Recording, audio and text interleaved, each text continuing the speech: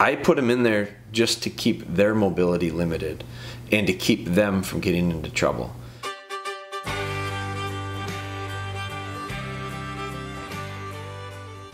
All right, guys, welcome back. Another podcast episode for you. We're going to, I've been kicking around like ideas for the podcast, because as I'm driving around, as I'm on the move, I get different ideas. You guys know that a lot of the topics that we cover come from listeners, which I like doing.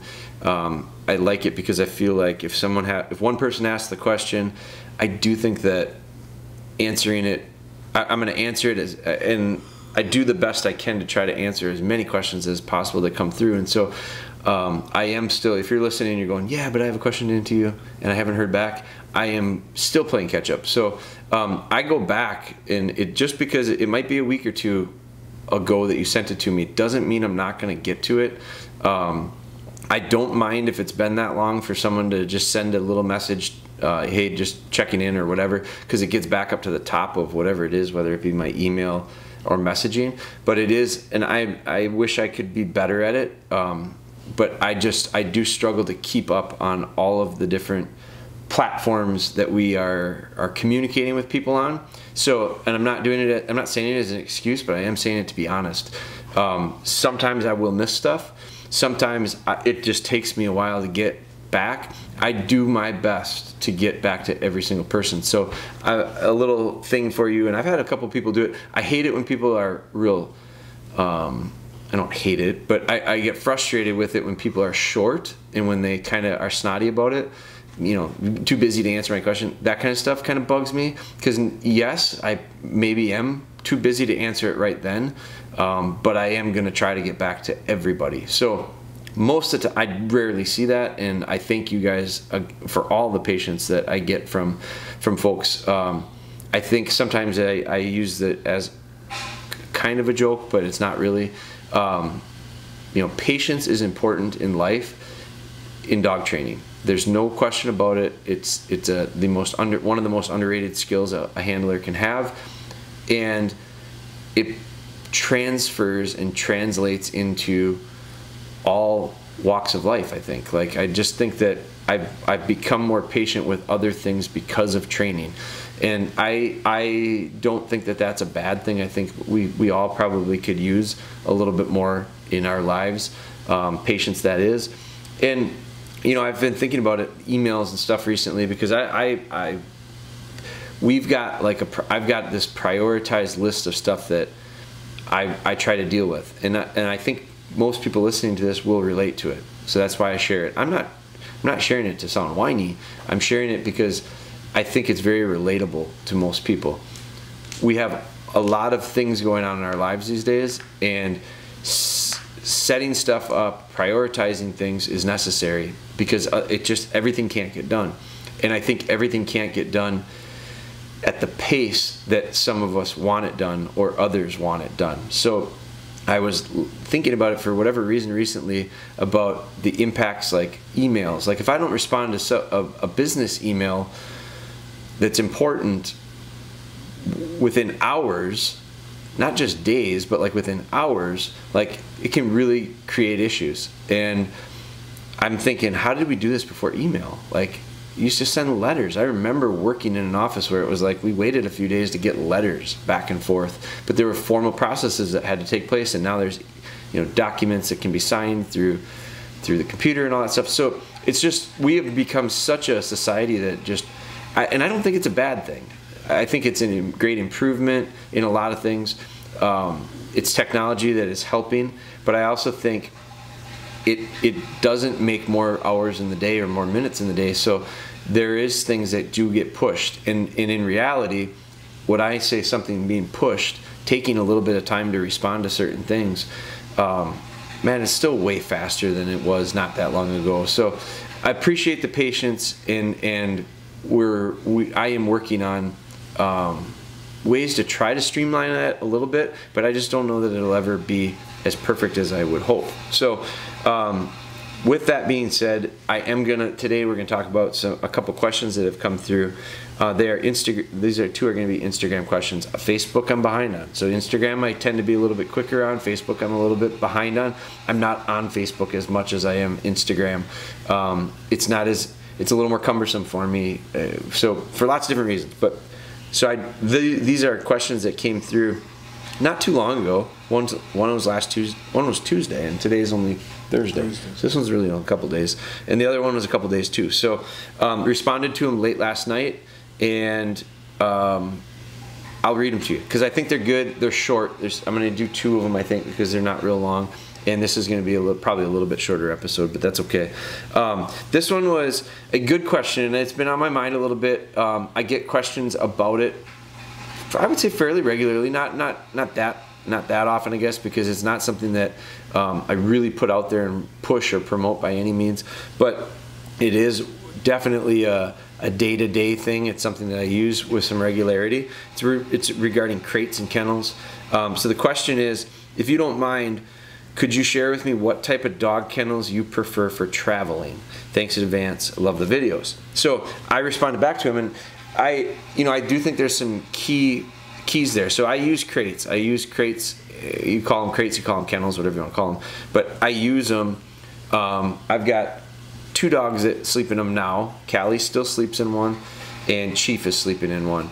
They're right behind me right now. They're literally laying behind me, and then the other 3 dogs are on dog beds. 2 are on a dog bed, and one's curled up next to my feet. So I use the crate as a lot, especially with the puppy, and that's one of the topics that I've got on my list of podcasts, is kind of give you an idea of what we're doing with Chief right now, because Chief is a puppy that's about 10 weeks old right now. Maybe he's gonna be 11. He might be 11 weeks, 10 or 11 weeks this week. My son's dog, one of Spry's puppies, really nice little dog, but he spends a lot of time in the crate, and so the crate's an important part of this. And what kind do I use? What type of kennel do I use and prefer for traveling is what the question was. And I want to make this clear. I don't put the dogs in crates when I travel, rarely. Now the puppy I do. So in this situation with Chief is kind of small. I've got like 3 or 4 different sizes of crates that are very inexpensive, like Pet Porter type brands. Some of them are like cat crates. Really, they're little, and I use them when the puppies are little. And I think it's important to have crates match the size of the dog as they grow, because it especially early on, because I think it helps us with the housebreaking portion of things, and it helps it so that the dog doesn't mess or have accidents. So the smaller the space, the less likely they are to have that accident. They just don't want to go they want to stay clean. They don't want to be in their mess. So if they have a really big crate, it can be tempting to a dog to go to the back side of it or the front side of it and go to the bathroom and then just go lay on the other end. So I've got 3 or 4 different sizes of small kennels that Chief has been riding in the back. I've got a crew cab pickup truck. I'll take a crate, small one, put it on the floor in the back of behind my driver's seat, so it can't move around. The seat is flipped down, and it just kind of wedges right in there, and I kennel him in there for travel, because I just don't trust him. He can't wander. He'll wander around back there. He'll chew on stuff. He'd get into things, so he might waddle around and have an accident. So I always put him in a crate when I'm traveling with a young dog. Now Callie came to me when she was about a year old. She never rode in a crate. She was old enough that I could develop some trust, but I didn't put her. So my dogs ride on the floor of the truck. They don't ride on the seats. They ride on the floor. So my older dogs, and if you watch our Instagram stories, you'll see it traveling. I oftentimes send some pictures or share some pictures of it. But my older dogs, I have 3 of them, and they'll ride on the floor of the back of the crew cab. I'll flip it's kind of a split bench seat. I'll flip the longer one. Typically my daughter's car seat or baby seat thing is in the one single part, so I don't flip that one up. I flip the other side up. So the 3 dogs are on the floor. They curl up, and then they ride wherever we're going. They sleep typically. And then in that case, I'll just put the kennel on the other side. So it would be on the passenger side at the feet of Lillian's chair. That's how my scenario would be with those dogs. With Callie, I do now, but when I first started, I never let her ride in the back seat on the floor because I didn't know her well enough. And I was afraid that there are some things down there under the seat that the dog could chew on if they want to. And if she's behind me, I'm not keeping an eye on her. So I don't want to risk the idea of her chewing on anything. So what she got passenger seat floor. So she's right there, I can see her. So she laid on the floor of the passenger seat, and she did just fine there. And now I've developed enough trust and confidence with her that she can ride in the back floor as well. Bella, a dog that we recently trained, she's 2 years old now, but we had her from 10 weeks on till she was about 20 months. Something like that. When she went home. In January, I guess she went home. She was around 20 months, I think. So I bought a new truck last year, and I put her in the same spot that Callie rides. And I left her in the truck for not more than 5 minutes, came back, and she had chewed the mat. Like she got a hold of that mat, and she chewed a little corner off of it. So that's the reason why they ride in the front, so that when they're little, I can watch them. When they earn the trust, they get to go in the back. I do occasionally bring a kennel with me when I'm traveling, but what I did was I actually bought, so getting into brands of kennels, I use Ruff Lands. And so they used to be called Rough Tough. I have some that are called Rough Tough, but they changed their name. I think it's Ruff Lands now. I bought a size that fits underneath my tonneau cover. So it's a little small. Like I can get Callie into it, and I can get Spry can get into it. All my dogs can get into it. It's just there's not a lot of space. I wouldn't make them ride in it for any long period of time. It's small enough to fit underneath my tonneau cover. And so I like that. I bought those kennels for travel purposes, because back to the idea of when do I kennel my dogs at night, my older dogs don't get kenneled up at night anymore. I still kennel Callie at night, and obviously Chief gets kenneled. So that smaller Ruff Land kennel, I think it's a size medium. It's either medium or intermediate. I'm pretty sure it's called medium, but one is bigger than the other. Whichever one is the smaller of the two, that kennel is the one that will fit under my tonneau cover, and that's the one that comes with me. And that one fits the dogs for quite a while, because our dogs are a little bit smaller. So my dogs will fit in there. The dogs I'm training will fit in there, probably until they're close to the age where I'm probably not so worried about kenneling them up anymore. I can slide that Ruff Land into my truck, either on the seat or flip the seat up and put it down on the floor, and Chief will be in that pretty quickly because he's kind of outgrowing that cheaper one right now. So he'll eventually go into there. That one's real easy for me to move around. I put them in there just to keep their mobility limited and to keep them from getting into trouble. But as soon as I develop the trust in them, from a little bit of maturity and a little bit of age and a little bit of understanding of their habits, they ride on the floor without the crate. So I think the important part of the question was, what do you prefer for traveling? And to me, that's my go-to. As far as the the crates and the kennels, when I'm not traveling, like behind me right now, I've got a Ruff Land kennel that is the bigger one. It's pretty big. I don't think it's a large, but it's pretty good sized. Every one of my dogs will fit in there. I can fit 2 in there at a time. We do keep that one in our mudroom, and that's usually for the dog that we're training. Whatever dog we have in for training that doesn't get to wander the house at night or have the potential to potentially wander the house at night or be on their bed, they go into that one. Now, the buzz about kennels is really big right now, and there's a lot of them out there, and there's some that are really good, and there's some that I don't think are that good, and then there's some that are, kind of, you get what you pay for, and I think that from a cheap standpoint, there's some real junky ones. Like I've broken a lot of cheap ones in the past, and I know the frustrations that go along with that. There's some that are extremely expensive that I'm really not that impressed with. I've tried just about all of them. I have not tried. There's a Lucky Duck has one out right now, and I saw one that, because I see a lot of kennels that come. We have workshops and people bring their dogs in the kennels, and I see a lot of the different. It's interesting to see a lot of the kennels that come. The most common kennel to come to a workshop is a wire kennel that folds down flat. and I really don't like them. They usually are the ones that they're less expensive.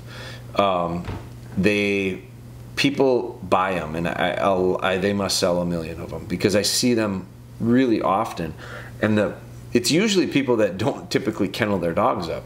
So they come into this workshop, and I require you to bring a kennel because we have to put the dogs up at times, and so you got to have a spot to put them.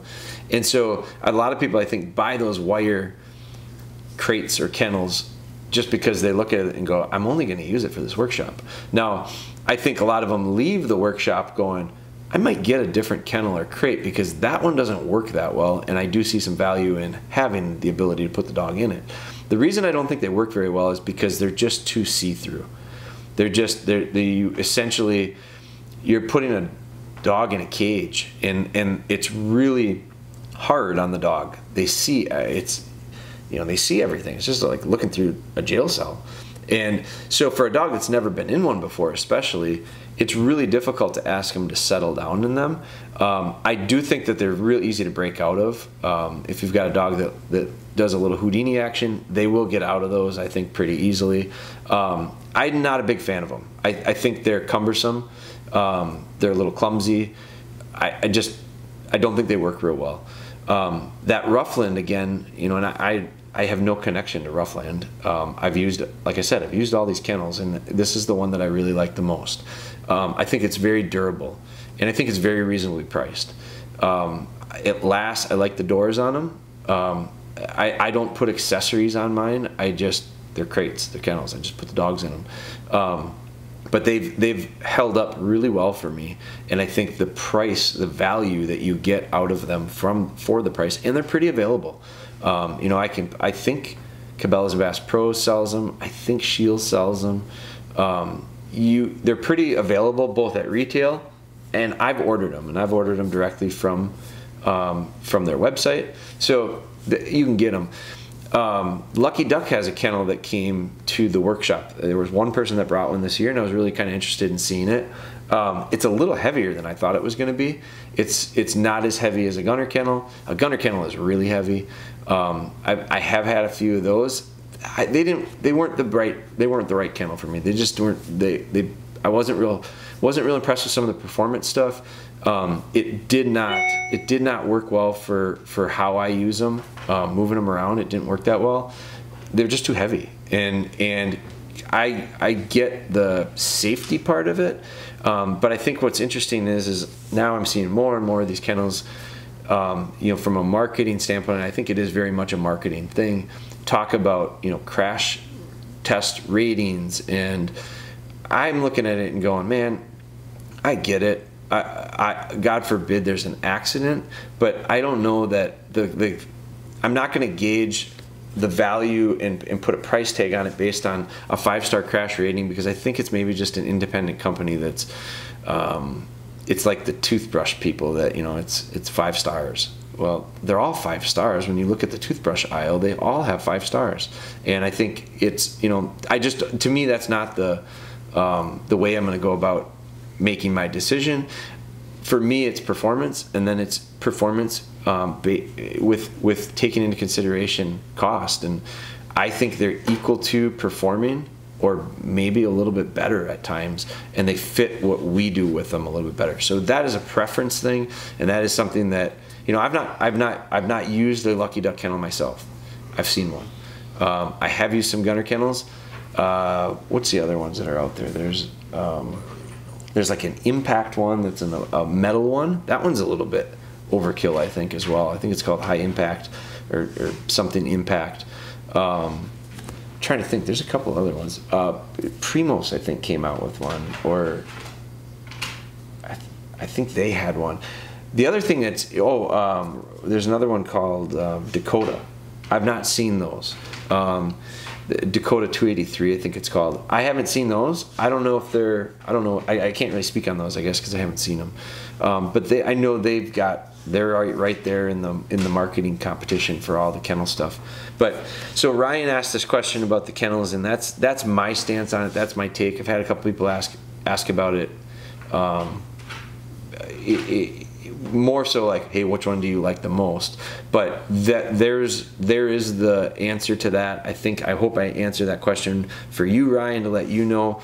And I think I'm not telling other people how to travel. And I'm sure some people are going to listen to this and go, you should never let your dogs ride on the floor. You know what? You should never tell someone else what they should or shouldn't do with their dogs. I really think that that's a choice that I make.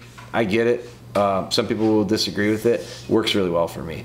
And so, knock on wood, I hope nothing ever happens to anybody else, and I hope it never happens to us as well. But that's the routine that I take, and I do travel quite a bit with them. You know, that's the other thing I forgot to mention was, for me, and part of the reason why I do this is from a space standpoint. I can't fit. I've got 4 dogs. I'm traveling with 4+ dogs most of the time when I am traveling with dogs. There's absolutely no way I'm fitting all of my stuff, because when I travel, I'm bringing a lot of stuff usually. Whether I'm going up to our cabin for the weekend or we're going to a show. We've got a couple shows coming up in August. We're going to be doing Deer Fest next weekend. We're going to be doing the Wisconsin Waterfall Expo, or it's a Waterfall Hunters Expo, I think it's called. And I think we've got a Pheasants Forever event that we're going to be doing. So 3 out of 4 weekends in August, we're going to shows and doing some seminars. And I think for me to be able to go to those shows, we would never be able to fit everything we needed and these kennels, and we just doesn't work for the room. So I do like, which here's one thing that Ruff Land doesn't have that I wish they did, and this is the cheapies that are nice, the ability to nest them. Like, I think there's value in me able to break it down, put it in the back of my truck, put all my gear inside of it, and then when I get to my spot, put it back together quickly. So that sometimes I use the cheap. One of them is a Remington, and it's just a private label kennel, but I think it's a Remington. It's branded Remington, but it's a private label knockoff one. But that one's really easy to pop apart, and I can shell it into itself, kind of lay it into itself, and then I put my bags or whatever inside of it. I can stack stuff on top of it, and then when I get to wherever I'm going, I can put it together pretty quickly. So I do see a lot of folks do that when they come to workshops. The kennels come broken down, and then we put them together when we get where we're going. And I think that's the case for a lot of people that travel, and I don't think there's anything wrong with it. So that's my answer on that one. It went longer probably than I had planned, so let's knock it off. Let's call it an episode, Ben. I appreciate you asking the question, Ryan. I appreciate you guys listening. If you would do me a favor, I'm a broken record at the end, and I'm always asking, would you please take a little bit of time, if you'd be willing to leave us a review. If that's possible, where you listen to this podcast. If you would do me a favor, share it with someone that you think it might help. Our objective and goal with doing these is to kind of try to help as many people out there that are doing some training on their own, and the best way for us to do that is with your help, sharing it to those who it might benefit. So I appreciate it. I thank you guys for listening. I thank you for all your support. We're getting close to hunting season, so I'm kind of excited. We've got some podcast topics that are going to be coming up regarding transitioning from some of the training stuff to some of the hunting stuff. I got a podcast that we're going to do about our pheasants, because we're just now raising the final 200 of the 500 hen pheasants for the season. We're going to talk about that a little bit. Got a lot of good stuff to talk about. So thank you guys for listening. We'll talk to you soon.